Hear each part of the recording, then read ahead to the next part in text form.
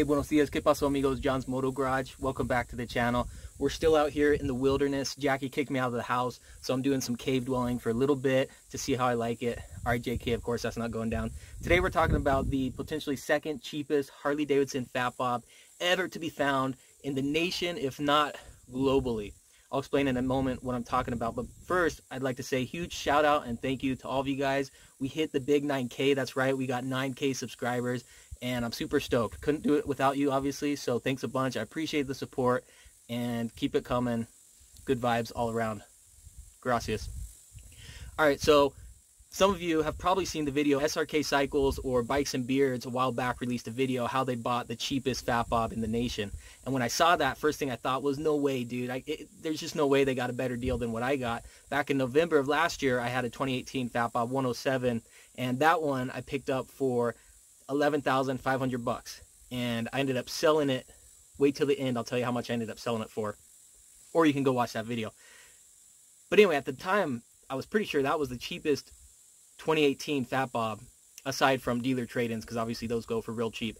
Well, sure enough, I checked out the Bikes and Beards or SRK video, and I think they picked theirs up for 11, maybe 10.5, I forget the exact price, and it was the 114.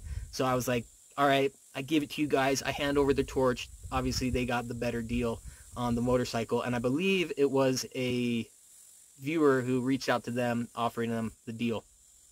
A lot of people ask me how I find some of the deals that I get. I'm not a dealer. I just buy and sell on the side as a hobby. And some of the bikes I keep and ride for a while, some I flip, turn a quick profit. But really, it's just Craigslist, checking out Cycle Traders, some of the local online directories. And that's really just how I find the deals. The nice thing is, if you're not looking for a specific make and model, then you really can just pick up whatever the good deal is. And you're not necessarily waiting for say, for example, a DRZ Supermoto to come on the market that fits everything you're looking for. So for me, for example, whether I find a DRZ or a CBR or a Fat Bob or a Dyna or a Sportster or a V-Star, Roadliner, Stratoliner, Raider, Striker, whatever the bike may be, if I see a good deal, I can pick it up because I'm not looking for anything specific as far as make and model goes.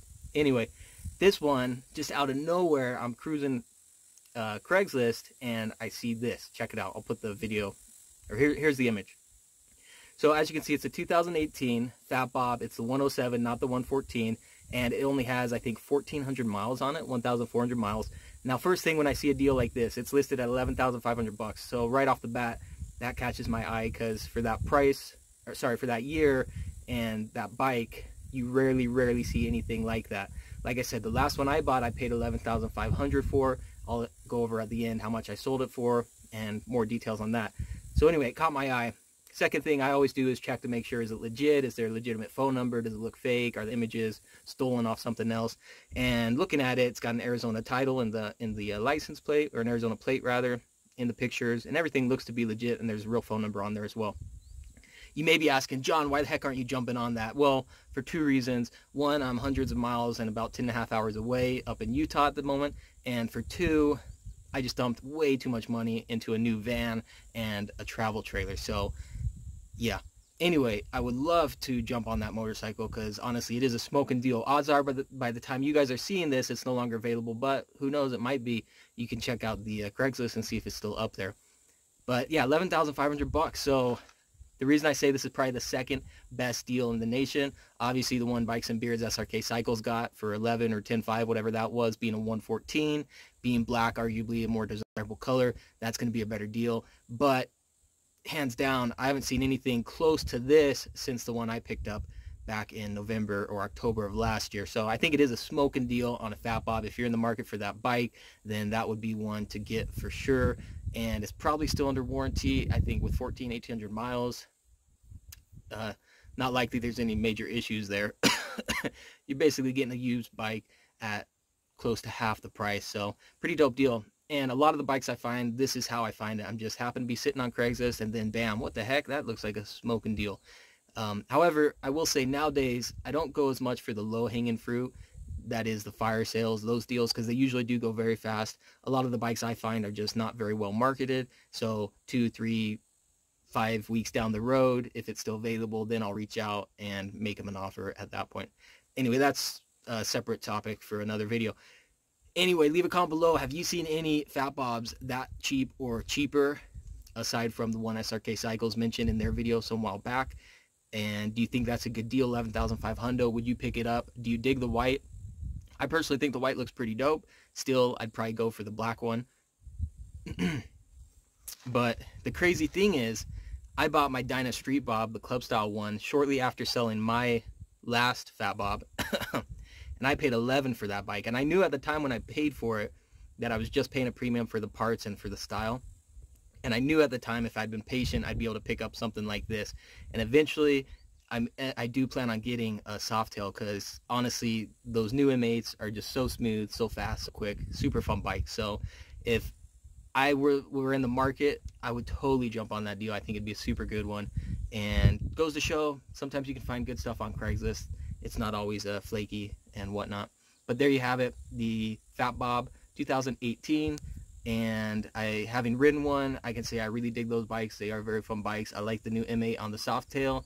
Way smoother than the Dynas, way quicker, way faster, all that stuff. Why I'm riding a Dyna and have a second Dyna, the 110 Lowrider S in the garage.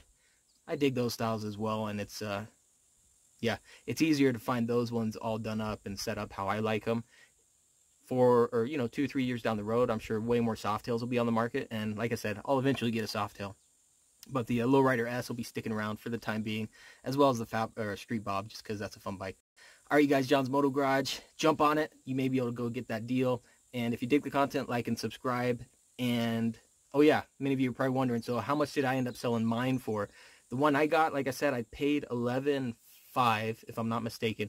The guy had been asking like $13,500, and after like 2 to 3 weeks, that's when I reached out to him and finally made him an offer, at which point he was willing to negotiate. I think I came in at $10,500 or $11,000, and we ended up agreeing on $11,500.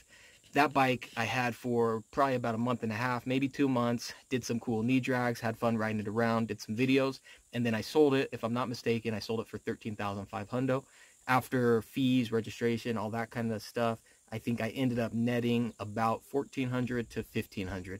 So from experience, based on what I've had, I can say I'm fairly confident if you were to go get that white one, it'd be a smoking deal. But at this point, I would say get it and keep it, because that's a great bike. You'll be able to put good miles on it, and 3 years down the road, if you decide to sell it, you can probably still get your $11,500 for it at that point. All right, you guys, if you like the content, oh my gosh, if you dig the content, like and subscribe. That's the invitation. Again, thanks so much for 9,000 subscribers. Super stoked on it. And that's why we're out here celebrating in the wilderness. Super dope out here. Before I sign off, I got to show you this. The Supermoto. And I'm going to try hitting some of these jumps down here. Wish me luck, because I'm out here solo, so I'm not doing anything crazy. But yeah, there you have it. John's Moto Garage. We'll hit you up on the next one. Adios. Nos vemos.